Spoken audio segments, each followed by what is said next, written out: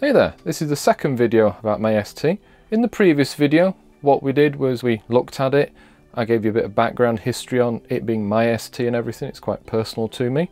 And I showed you all the insides and what the upgrades were. I've got a TOS upgrade in it and a RAM upgrade. And in this video, what we'll do is we'll look at the power supply. It's kind of old, it's a bit crusty. Some of the caps on it look a little bit suspicious. I'm not sure if it's giving out the right voltages. So we need to just check that this works properly. This is quite important because anything else I want to do with my Atari, if it isn't working, like if the power supply doesn't give out a decent stable 5 volts, I can't do anything else with it. It might start crashing and acting weird. So let's get on with looking at this thing. Okay then, so this is the setup that we're going to use. Got my multimeter, got the power supply, I've got a load resistor that's currently hooked up to the 5 volt connection, which is this red one. It's switched off at the moment at the wall, but switched on here. I'm going to touch this bit as little as possible because I have no idea which part's alive. I'm fairly sure all of this bit is. So let's turn it on and see what happens. Okay, so we have 5 volts, that seems to be working. That resistor isn't really very warm, which is nice. Right, let's try the 12 volt one.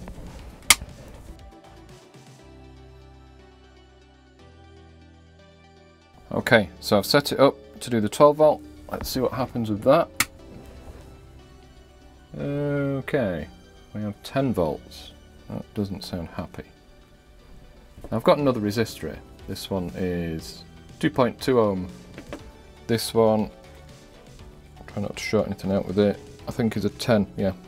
This one's a 10 ohm resistor, it's a 2.2. Let's load it down more, see what it does.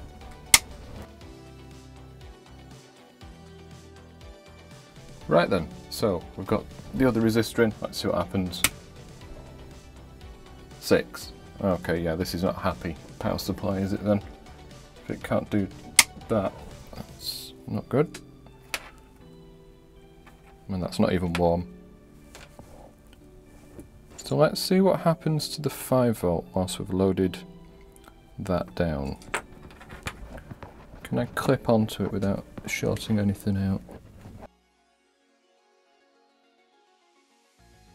Right, so I've clipped directly onto the power supply. See what the 5 volt is doing. 3 volts. Yeah, this power supply is knackered. Okay.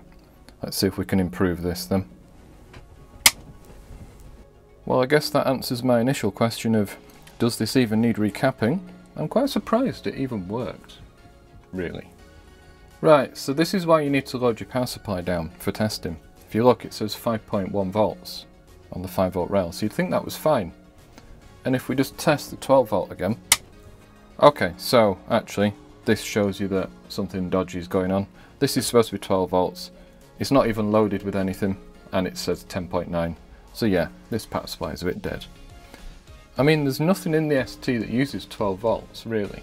I've not got a floppy drive in it anymore, so it's probably good enough.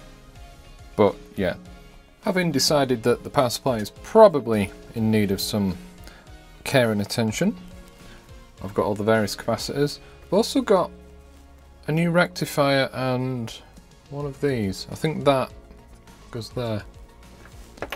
I'm not quite sure why I've got 2 resistors. So first step is to take this to bits, take all these off,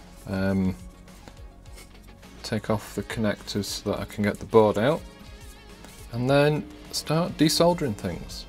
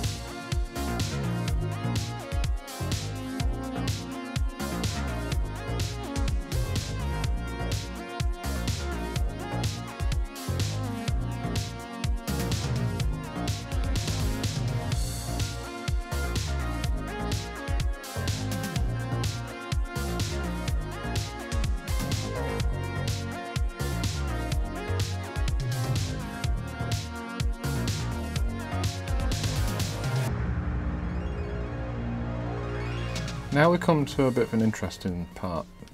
Here's the bridge rectifier, which is quite a low powered one. And according to what I've been reading on the kit I've bought, I need to replace it with this, which is a 10 amp bridge rectifier. It's different shape. See, that's like spread into 4. This is in a row, and also the holes are bigger. So let's get this off and then work out how to make this fit in there as non-destructively as possible.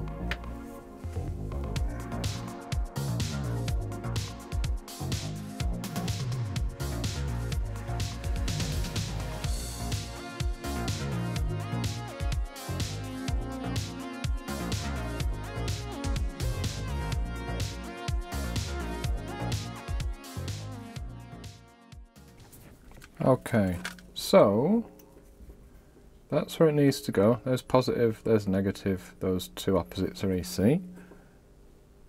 Kind of matches this. I've got a positive and a negative. They generally line up, and then the AC ones need bending to fit across. However, also the holes are not big enough. So according to the instructions, I need to get a 1mm drill bit and make them slightly wider. Right, here we go. Whoops. There, 1mm drill bits. Get one of these. I should be able to do this with my fingers. I'm only going through existing holes, trying to widen them slightly. Well, that's already the same width. Let's just see if I can get any through in any way at all. Yeah, maybe it'll fit. Right, so how's this going to work? I need to bend the middle pins.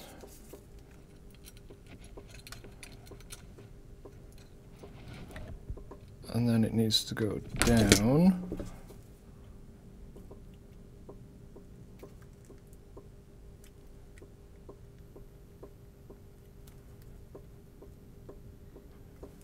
Try not to bend them too much.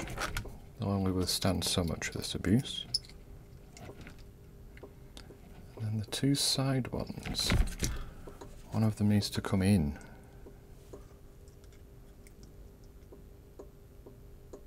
So like that. Like that. There. That kind of mutilation might make it fit.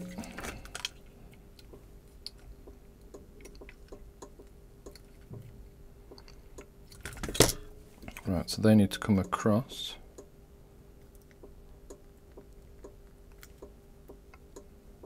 How's the other one go?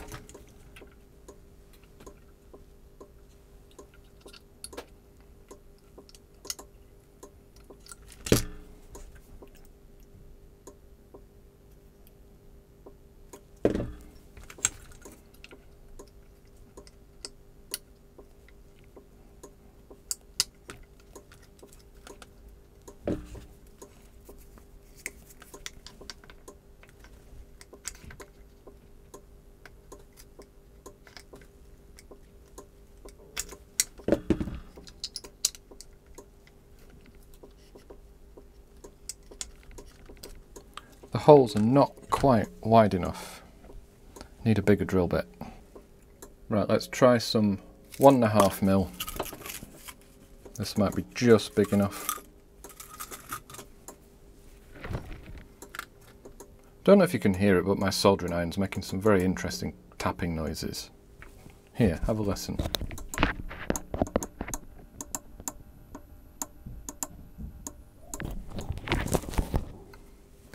That's my 20 quid soldering iron. I wonder if it's on its way out. I'd like to know what the tapping noise is. There we go, one little makeshift drill bit. Oh yeah, that works better. It looks a bit brutal, however, there is still plenty of metal left on these pads, and it's not damaged them, it's just made the holes wider. So let's see if we can get this back in. Get it in the right way round.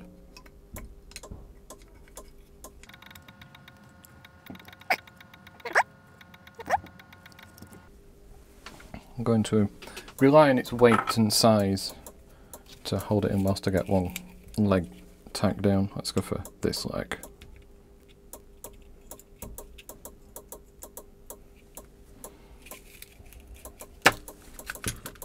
Have I got it in the right way around? Positive, others, negative.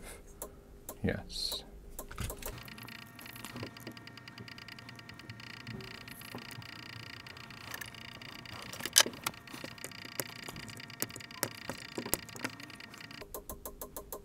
There we go. New rectifier. I've got all the caps in. 2 there. These 3. Big fat one. I think we can now put this back together and try it out. So there we go.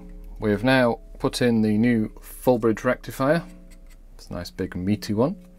Replace this cap. These ones, these 2. There we are, everything is looking fine. Let's put it back together and see if it works. Here we are, we're back with all the remains that I've taken out the power supply. I've got the load resistor back on the 5V line. This is hooked up to the 5V. Let's turn that on and now switch it on and see what happens.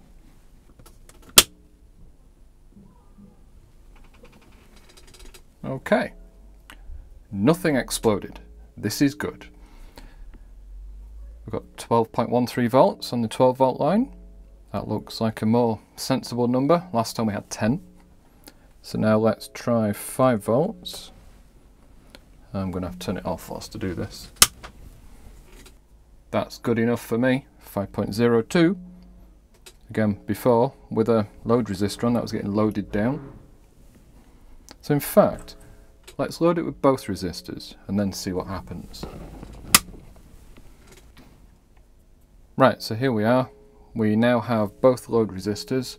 So according to what I'm reading, this should put 2.2 amps on the 5V rail and 1.2 amps on the 12V rail. Now last time when I tried this, the 5V rail dropped quite a bit and the 12V rail was at 10 volts. So let's see what happens now. Okay, 4.97, that's fine. This is probably the limit of what this power supply can give out anyway. So now let's try it with the 12V. 11.16. There is quite a lot of load on this though, which is way more than there'll ever be on the actual machine. So there we go. I think we've fixed it. Now I'm not going to power any 12V things off this power supply ever again because I have a not a Gotek, a HXC 2001 floppy adapter. That's 5V and the rest of the ST I think is 5V anyway. There's no weird analog circuitry inside it, I don't think. So this should work quite nicely. To answer my first question of whether this was worth doing, clearly it was. Because now everything is giving out the correct voltages. And that resistor is very, very hot. Right, there we go. Happy days. So there we go. That's now a nice working power supply. This was quite an easy thing really. It was just replacing some through-hole components. I was quite amazed at how easily it became unsoldered. Unsoldered? Desoldered. Quite a nice thing really. Got me in the mood for a bit more soldering. So, in future videos, I have these. Now, these are 30-pin SIMs, but this is just the PCB. I had these made following some designs I got off GitHub. I've never made PCBs before. Let's see if these work. I need RAM chips for them. So I've got a 72-pin SIM module. So I'll need to desolder this. So in another video, probably the next one actually, we'll look at the ST's RAM upgrade that's in it, figure out how it works, take these chips off, put them on here, and see if this works. To make debugging easier, I've got a diagnostic cartridge that has a memory checker on it, so I can check all the RAM is working correctly. Another thing I want to build is this, which is an ACSI to SD adapter. ACSI is Atari's version of SCSI. I think it came out before SCSI existed, so I don't think there was a standard at the time. But this has got a really tiny surface mount component on it. So I'm kind of building myself up to making this. If I screw this board up, I don't have any spares. So when I replace this, you'll have noticed there's a complete lack of any sort of proof that it works other than me poking at it with a multimeter, right? Normally, the next part of the video would be something sensible like I put this in the ST, we turn it on, and I show you a video of it working, and we maybe play with it for a bit. I haven't done that bit because I have no way of getting video out of this machine. Or when I did this repair, I didn't have a way. I've now since bought one of these, which is a USB capture device. So I can now use this to capture some video, and I'll be able to show you everything on my ST. So there we are. If this is interesting and you want to see more, do the YouTube thing at the bottom. I'm nearly up to 1,000 subscribers, so getting that number would be quite cool.